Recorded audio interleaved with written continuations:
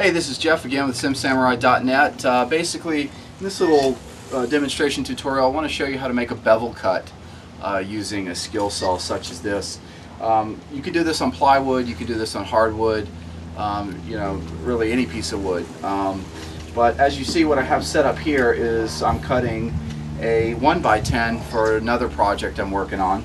But this is what you call a rip fence, this piece of aluminum. I bought this I think for about 10 or 15 bucks at Home Depot. It actually breaks into two 48-inch sections and has a little piece in the middle that allows you to snap it together. And what this is just what it says it is a rip fence, and allows you to set your saw blade up against that rip fence, and then with holding, you know, good pressure against that rip fence allows you to make a really nice straight clean cut. In fact, in many cases I use this for cutting plywood because a big sheet of plywood is hard to get up on a table saw, and so using a rip fence method like this actually lets you make just as nice a cut that you would get on a table saw. So basically I've propped this up with some 4x4 block underneath to keep it up off the ground. Obviously you need that clearance height for your blade so you're not hitting the ground. You can also use 2x4, you know, get two 8-foot pieces of 2x4, cut them up into 4-foot sections, and then space those out about 2 feet apart. If you're cutting something like plywood, that's a great platform. Of course, you want to make sure you set it out either on your driveway or garage floor on a really nice, straight, clean, level surface. You know, if there's any rocks or any little pebbles in the way, make sure you get those out so you've got a really nice flat surface to work with. Anyway, I need to cut a 45-degree bevel on this, and so what you do is on your skill saw like this, there's a little set lever, and you want to rotate this out. And you also notice I don't have the saw plugged in. You want to make sure when you're setting all this up, leave your saw unplugged until you're ready to cut, just for safety purposes. So basically, any saw, skill saw will have a little bevel angle marker, and you can see the 45 right there. So I want to rotate it over to 45, and there it is. And then I pull the lever tight, and as I'm doing that, sometimes it'll push itself back off your lines. Just make sure it stays nice and straight on the mark, and then tighten it down, recheck the mark. Okay, that's good and tight, and there we go. So now, as you can see, the saw is set up to cut a 45-degree bevel. But what you also need to know is your distance from the blade, and in this case I'm making a cut with my fence on the left, and in your builder manuals for the flight sim stations it goes into detail, actually great detail, about cutting wood, you know, from two sides of the material, whether you know you're cutting this way or coming back and cutting the opposite direction, and then also how that relates to which side of the line you want to cut on, i.e. whether your scrap material is on your left or right, and of course what you want to keep is on your left or right. So that's very important. You always want to make sure you know what side of the line you're going to place your blade on.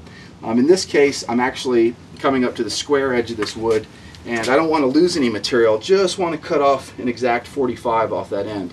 And so what that does when you angle your blade to a bevel like this is you're actually trying to get that measurement from the left side of the blade over here to your fence. And that distance for me from the fence line to my blade while set at a 45-degree angle comes out to 2 5/8 inches, 2 5/8. And so basically, when I set this rip fence in place, I took my ruler, which I will grab here, and basically measured 2 5/8 inch over, and held it on the line, and then clamped my rip fence in place, and then did it same thing down on the other end, 2 5/8, and in the middle, because this is a wide piece, you're not going to be able to necessarily clamp it. So same thing, you want to make a 2 5/8 inch line, push it back, and then just make a pencil mark on either side of the line, on either side of your rip fence. So you know if your rip fence is wavering at all off that line, then you know then you're getting off your cut. So that's very important. If you have a friend to hold this as you're cutting, as you cut in the middle, that can apply downward pressure like this, with your fingers out of the way, of course, or even stand on it like that, just with your foot on the side while they cut, will also help you to make a really straight cut. So tell you what, I'm going to plug the saw in, and I'll just make a little bit of a cut so you can see how this works and how I do it. So now the saw's ready to go. You want to keep your hand on the handle, fire it up, and then place it right against that line. You could lift the safety fence out of the way a little bit just with your left finger and still hold on with your forefinger and your thumb. Slide it up close to the line, watch where your blade is about to penetrate the wood, bring the speed up to full rotational speed, and then cut.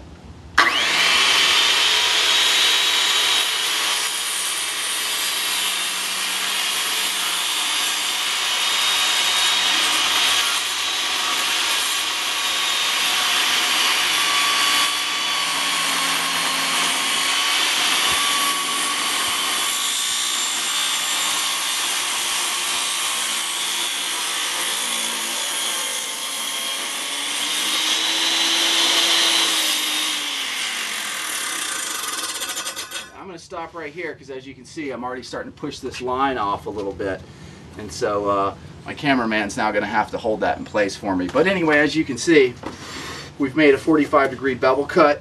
As you can see, it's coming out right there, right on the corner, so I'm not actually losing any material. I am just cutting right exact to the edge of the piece of material, and so that's perfect. I'm trimming off an exact 45-degree piece. If you're using clamps like this, I do recommend you get the shorter ones that are only about 12 inches high, so you don't have all this extra bar length hanging up. Obviously, this can be dangerous. You don't want to impale yourself on this, so be very careful. Again, that's it for bevel cuts. Hopefully in some other videos I'll show you how to do this on plywood, but basically that's the gist of it, and how you make a nice bevel angle cut on a piece of stock lumber or plywood. Thanks for watching. Again, Jeff, simsamurai.net. Bye.